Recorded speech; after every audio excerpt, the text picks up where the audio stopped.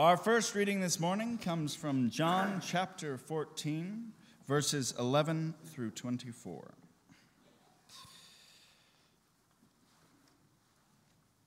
Believe me that I am in the Father, and the Father is in me.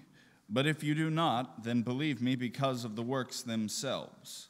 Very truly I tell you, the one who believes in me will also do the works that I do, and in fact will do greater works than these, because I am going to the Father. I will do whatever you ask in my name, so that the Father may be glorified in the Son. If in my name you ask me for anything, I will do it. If you love me, you will keep my commandments, and I will ask the Father, and he will give you another advocate, to be with you forever. This is the Spirit of truth, whom the world cannot receive, because it neither sees him nor knows him. You know him because he abides with you, and he will be in you. I will not leave you orphaned. I am coming to you. In a little while the world will no longer see me, but you will see me. Because I live, you will also live. On that day you will know that I am in my Father, and you in me, and I in you. They who have my commandments and keep them are those who love me, and those who love me will be loved by my Father, and I will love them and reveal myself to them. Judas, not Iscariot, said to him, Lord, how is it that you will reveal yourself to us and not to the world? And Jesus answered him, Those who love me will keep my word, and my Father will love them, and we will come to them, and we will make our home with them. Whoever does not love me does not keep my words, and the word that you hear is not mine, but is from the Father who sent me. This is the word of the Lord.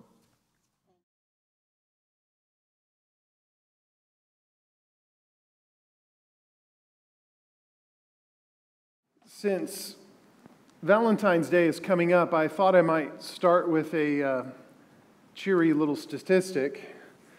According to recent government studies, a full 30% of women who are murdered, it happens because they're murdered by their husbands. And that doesn't include the ones that are murdered by a boyfriend or some other significant other. Only 9%, when it comes down to it, of women who were murdered by a stranger.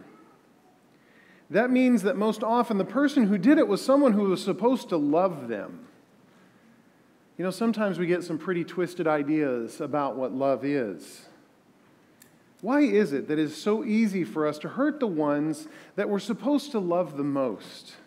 I mean, put murder aside for a moment. I mean, I know that's kind of that's a shocking way to kind of get you into the sermon this morning, but think just about in our daily lives, just in our everyday dealings. It's those people who live in our household, who we are in contact with the most, are the ones that it's easiest to hurt. And I guess that makes a certain amount of sense because of their proximity, but also because just the nature of the relationship of love.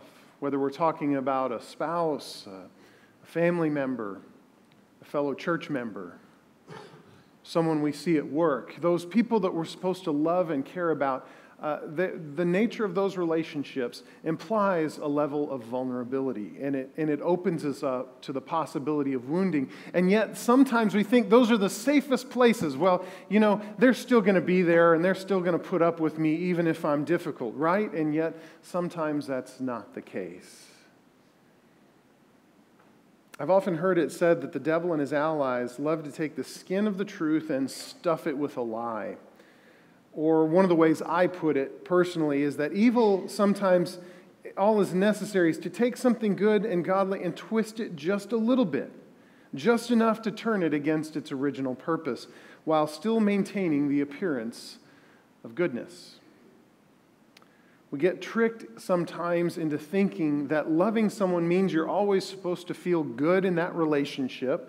And when the good feelings aren't there, whether we're talking about a spouse, a romantic relationship, whether we're talking about someone in our family or someone we work with or someone that we go to church with, we start confusing love with good feelings, or we start confusing loving someone with owning them, that they'll just do what we want them to do because we just love them that much. Or that if you love someone, They just have to love you back, right? And then we do all sorts of crazy things to support these misguided hypotheses. But as I'm sure you are aware, there is something more to the character of love in terms of the love that God intended for us. So I'm going to read to you what I believe is the best definition of love that was ever written. And that is because it was inspired by God. And the Apostle Paul wrote to the church in Corinth, and it was kind of a follow-up on one of our readings from last week, 1 Corinthians chapter 13, verses 1 through 13. And Paul writes, and God says to us, "If I speak in the tongues of mortals and angels, but do not have love, I'm a noisy gong or a clanging cymbal. And if I have prophetic powers and understand all mysteries and all knowledge, and if I have all faith so as to remove mountains, but do not have love, I'm nothing. If I give away all my possessions and hand my body over so that I may boast, but do not have love, I'm nothing. Love is patient. Love is kind. Love is not envious or boastful or arrogant or rude. It does not insist on its own way. It is not irritable or resentful. It does not rejoice in wrongdoing, but rejoices in the truth. It bears all things, believes all things, hopes all things, endures all things. Love never ends. But as for prophecies, they'll come to an end. As for tongues, they will cease. As for knowledge, it will come to an end. For we know only in part, and we prophesy only in part. But when the complete comes, the partial will come to an end. When I was a child, I spoke like a child. I thought like a child. I reasoned like a child. When I became an adult, I put an end to childish ways. For now we see in a mirror dimly, but then we will see face to face. Now I only know in part, then I will know fully, even as I have been fully known. And now faith, hope, and love abide, these three. But the greatest of these is love. This is the word of the Lord. Thanks be to God. Amen. You know, I probably could read that one without actually looking at the page, most of it, because it gets read so often, usually in the context of a wedding. Now, I could also probably recite much of the King James Version to you as well, because I had to memorize that when I was in middle school. My Sunday school teacher really loved the King James Version, and so I had to learn what the word vaunteth means. V-A-U-N-T-E-T-H. Means puffs up or something like that. Love vaunteth not itself. But that wouldn't be very helpful for us in this day and age, I don't think, to hear that read in that very formal language. But we also read this passage, as I've said, a lot at weddings. And it's right. It's a good thing that we read it to a couple who's getting ready to launch off on this new journey, a new way of life that they've never had to do before. Because they have to understand certain things about the character of love and things that are going to carry them through the most difficult days that are ahead. And in any marriage, there are difficult days if it lasts long enough. You get past the honeymoon. Sometimes even on the honeymoon, there's trouble. But you see, love, one of the things we sort of trick ourselves into thinking is that it's about feelings. But I also want you to recognize that this reading that we read, if we restrict it only to weddings, it's kind of a limited application of this scripture, because this follows Paul's instructions from the previous chapter that we read last week that's about the interdependence of the body. Remember, we said one of the greatest gifts in my message from last week, one of the greatest gifts is the fact that we need each other. That's a good gift. And so Paul is talking about, each of us as individual members of the body of Christ being kind of like individual members of our body, that there's individual parts here, but they're all connected to each other. And when one hurts, the whole body hurts, right? And then Paul ends that, as we ended it last week, he says, now I will show you a still more excellent way. And it is from there that he begins to launch into this definition of love. That definition of love is that most excellent way. And it applies not only to when a man and a woman love each other and get married, it applies to the greater body of believers as well. And it's not, as you can tell from listening to it, about feelings. In fact, if you read that passage for all it's worth, you discover that it's about a choice we make that governs our actions, sometimes in spite of the feelings. So the first thing that I want to say to you this morning is that love is not about feelings. Couples getting married need to know this, but so do followers of Jesus, united in the local and the global body of Christ, the church. Couples need to know it because, that passion that we have when we first start dating and that causes us to say yes when one proposes to the other and causes the other one to do the proposing. Those feelings sometimes change. I know that didn't happen with any of y'all, but sometimes those feelings change. Sometimes the passionate feelings of infatuation that we have for one another turn into feelings of anger or frustration or sadness, or betrayal. And if it was that good when it was good, it's that bad when it was that bad. But sometimes just the feelings ebb low. We just don't feel it anymore. Sometimes we get locked into routines and our life becomes dry and humdrum and we forget how to kind of light that spark again. And yet, we're called to continue choosing to love one another. But that doesn't just apply to those feelings of romantic love. That also applies to us in the body of Christ. Here's what Paul says in another one of his letters to the church in Ephesus, Ephesians chapter 4, verses 1 and 2. He says, I therefore, the prisoner in the Lord, beg you, hear the intensity of that, I beg you to lead a life worthy of the calling to which you've been called, with all humility and gentleness, with patience, bearing with one another in love. Now you hear that phrase, bearing with one another?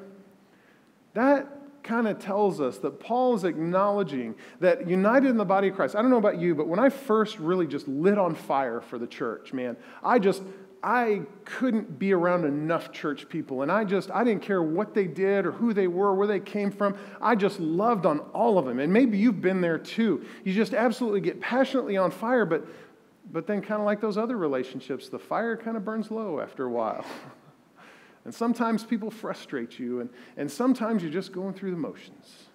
And sometimes you wake up in a grumpy mood. And yet we're called to continue to love and to bear with one another. So even when people are difficult with us, we are called to bear with them. It necessarily means that it doesn't always feel good in those relationships. Same is true of the family. I mean, it's a good thing that kids are cute, right?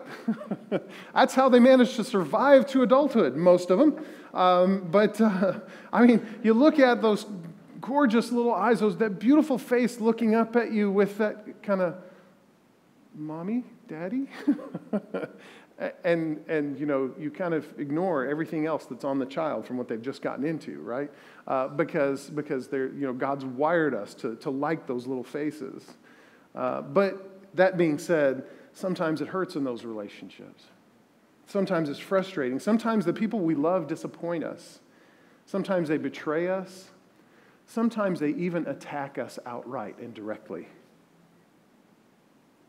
And yet we're not called just to check out on them. I mean, yes, sometimes we're called to stop enabling unhealthy behavior, but we're never called to just outright abandon someone, to check out on them, or to hurt them back, even though that's what our heart might be telling us to do. And let me say just a word or two about the heart and echo God's words through the prophet Jeremiah, chapter 17, verses 9 and 10. He says, get this, the heart is devious above all else.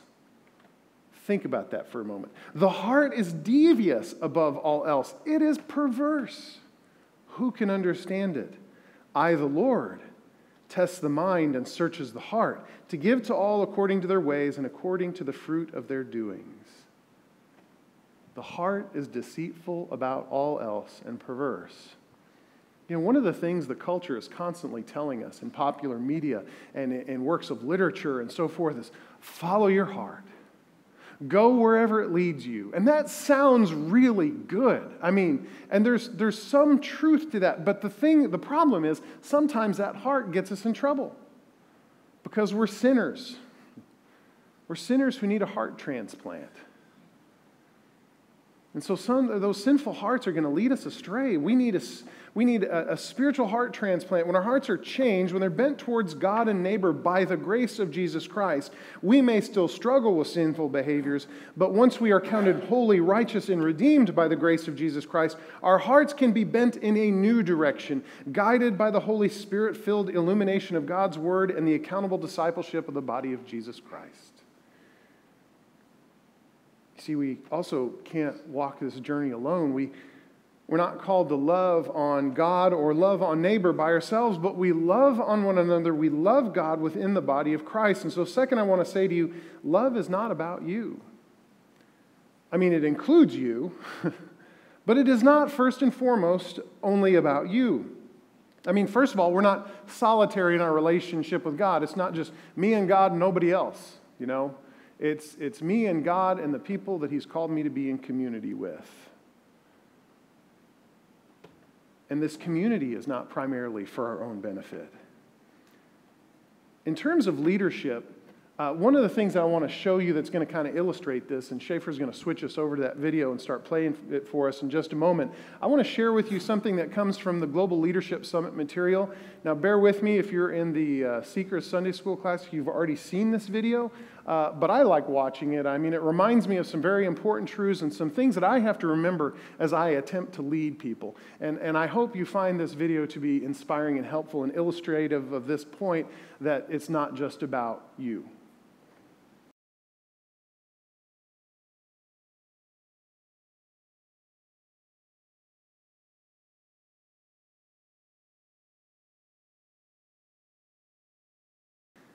That's a hard lesson for a lot of us in leadership to really own. I know that always challenges me when I hear words like that in my leadership responsibilities, because I can always think of a list of folks that I really need to get around to appreciating. So let me just say right now, I notice and you matter, and I do appreciate you, and I'm not just saying that because of what we just heard. There's no church without the people who worship in the church, but a church can get by without a pastor. And beyond that, God created you, and I'm an admirer of His work. John chapter 15, verse 13, Jesus says, "No one has greater love than this, than to lay down one's life for one's friends." Jesus said that, and then He modeled it. He gave Himself up. He went to the cross. Jesus did not get onto the cross because it was going to feel good for Him. It was anything but that. That is perhaps the most brutal form of torture and execution that has ever been devised by human beings. And He willingly went to the cross. He didn't have to, except for your sake and mine. So Jesus didn't just talk about sacrificial leadership, He also modeled it. And so third and finally, what I'd like to say to you this morning is that love causes action. Love leads to action. Love governs our actions. If I proclaim love for someone and then just sort of leave it as an intellectual assertion and it never guides my actions, those words are going to ring hollow. I mean, of course, the 1 Corinthians reading that we just heard a moment ago kind of points out that the opposite, the other side of that coin is also true, which is that loving, or that actions without actual love also lose their meaning. He says they're nothing. Even if you give up your body, he says. Some translations say, give up your body to be burned, or give up your body to the flames. That action is absolutely meaningless if it's separated from love. So love without actions is meaningless, and actions without love are meaningless. But when you put the two of them together, and when your actions are motivated by love, it absolutely transforms the world.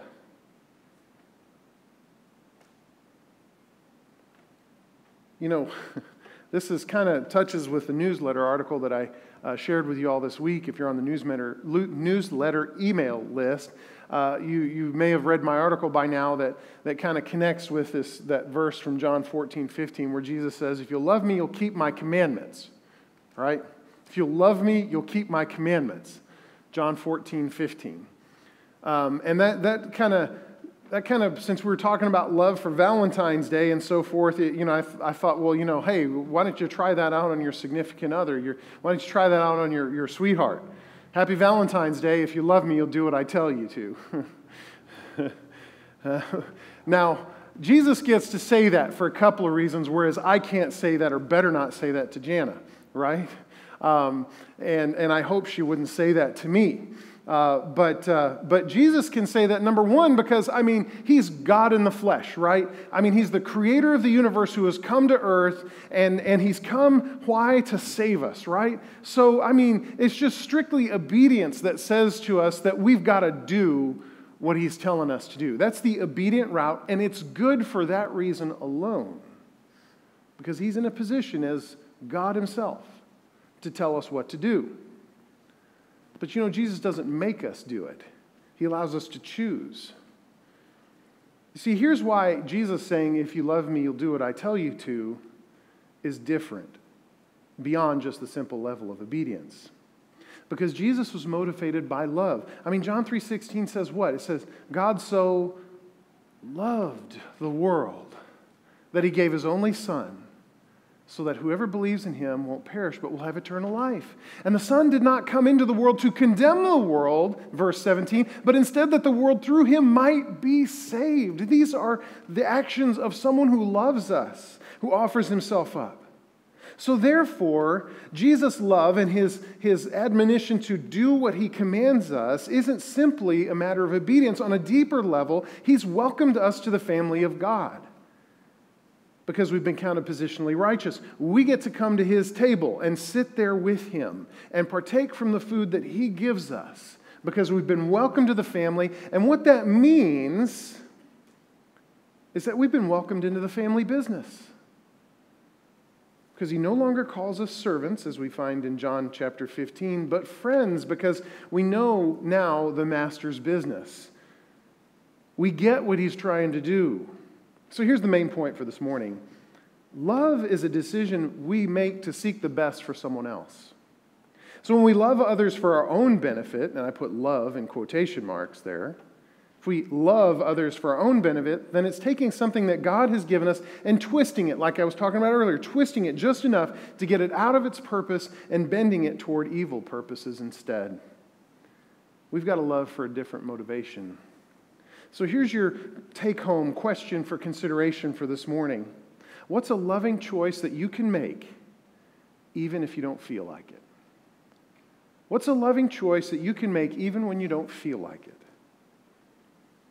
Now, just a couple sentences ago, I said we have to love for a different motivation.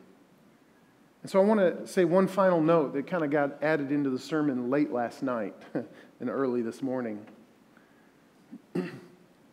Last night, Jana and two of the kids and I went to a rock concert. It was a Christian rock concert over at the H-E-B Center. We went to go see the Hits Deep tour with Toby Mac and some other artists. And Jordan Feliz was one of those artists. And he has this song called Beloved. And as I was listening and really paying attention to the words that song was saying, I began to recognize that the message that I had prepared for this morning was incomplete. There was a very important missing piece to this. And it's the foundation upon which all the other things stand. I've shared with you, 3 points about what I think you need to do when it comes to love. But there's something we need to know first. Loving others has to grow out of the knowledge, out of the certainty, out of the faith that you are loved. And you are so loved, unconditionally, sacrificially, completely by God. I've hinted around it at other places, but I haven't come out and said it. God loves you sacrificially, unconditionally, and completely, no matter what. Excuse me. You may feel unloved. You may feel like you're alone. You may feel abandoned, rejected, like you've been discarded or thrown away. You might think that you're too damaged to be used by God or to be loved by Him. You may feel like you're used up. There's nothing left for God to love. That you're so broken that God could never use a broken vessel like you, or like you've sinned too much or too deeply. Whatever it is that's popped into your head to make you think that God could not possibly love you, know that He does. He knows it completely, and He has chosen to love you in spite of that. Sometimes He uses you because of what you've been through. Whatever it is that keeps you from feeling like God can't use you and God doesn't love you, He knows it and He loves you completely. If God could love Rahab the prostitute, who through her submission to God became a part of God's plan for redemption and one of the ancestors of Jesus, then know that God loves and can use you. If God could love Peter, the impulsive, panicky disciple who abandoned and denied Jesus when things got bad, then know that He loves and can use you to transform the world. If God could love someone like Paul, who made it his job as Saul of Tarsus to go around persecuting and murdering Jesus' followers, then know that God loves and can use you to build His church. If God could love a brutal slave trader like John Newton, to turn away from his wickedness, and who then turned his life over to God and wrote the hymn Amazing Grace and died virtually penniless because he'd given all he had away for the cause of God's kingdom, then know that God loves and can use you. If God could love Richard Nixon's hatchet man, Chuck Colson, once he had repented of his sin, to reach people around the world languishing in prison with the gospel message, then know that God can love and use you to proclaim release to the captives. And speaking of prison, if God could love a man like Joe Moreno, a murderer who I met in Kairos prison ministry, who confessed to more than he had already done, eliminating any chance that he would ever go free again, that he would ever breathe the air of freedom, so that someone else who was doing time for his crime wouldn't have to be imprisoned another day longer. If God could love and use him, then God can love and use you. God loves you no matter what. And He has a plan and a purpose for you that just might exceed your wildest imagination.